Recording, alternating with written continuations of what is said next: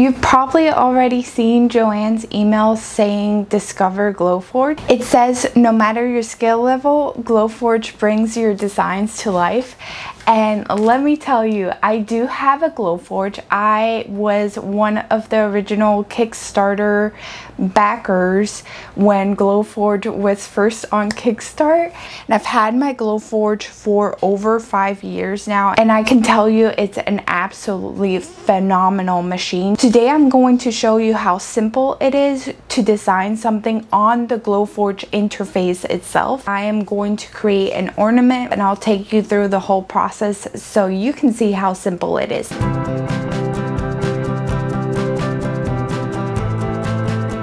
You can purchase a Glowforge through the Joann's website, or you can go to glowforge.com using the link that I provide below. Depending on which Glowforge you buy, you will get a substantial discount. It will give you a discount and it will also give me a discount at no added cost to you. You'd actually be paying a lot less for your Glowforge. And if you intend on buying a Glowforge, that is the best way to buy it, with a discount from someone who already owns the Glowforge, because it's a win-win situation for both of us. Right now I'm gonna get started on the Glowforge interface and I'm gonna put you to the screen so you can see what I'm doing.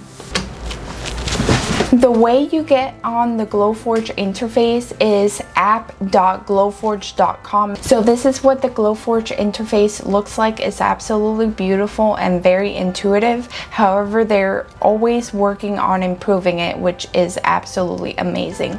So in order to create a new design, you just click here on create and we're gonna create blank design. It always remembers the last thing you engraved, which is totally fine. We are going to click here this big plus that says import artwork. You can search all the graphics that they have. This is absolutely amazing. So we're gonna search for an ornament. And they have a ton of ornaments. They have just a multitude, a plethora of designs to choose from. And all of these designs, you do pay a subscription for this service. However, they are free to use, free to sell right after you pay the subscription. So I'm going to go back to the one that I started and I'm just gonna click the image. Now I want to create an outline of this.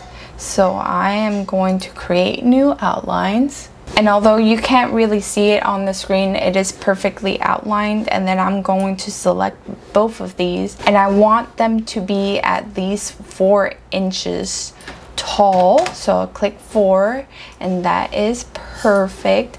And then I'm going to go to the insert text and I'm going to insert someone's name. They also have a lot of text fonts to choose from. It's endless. Everything here is absolutely phenomenal. So now what I'm going to do is I'm going to create a little hole here so that it can hang properly. I'm going to go to insert shapes and then insert circle, and I want to unlock the aspect ratios, and then I can maneuver this however I want, and I want it to go here.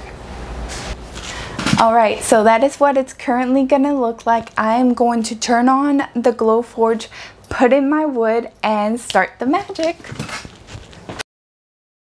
The Glowforge is turned on through a button in the back.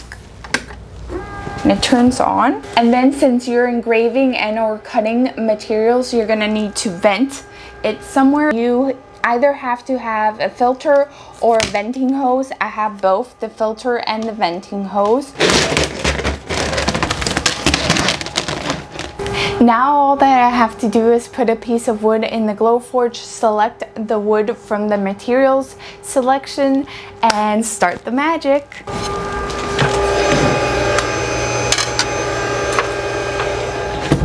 The Glowforge will automatically take a picture of anything that's in the Glowforge bed, and then the interface will show the picture so you know proper placement of your items. I'm going to select just medium maple hardwood because that's what it is, and then I'm going to arrange the artwork a little bit further. Click print.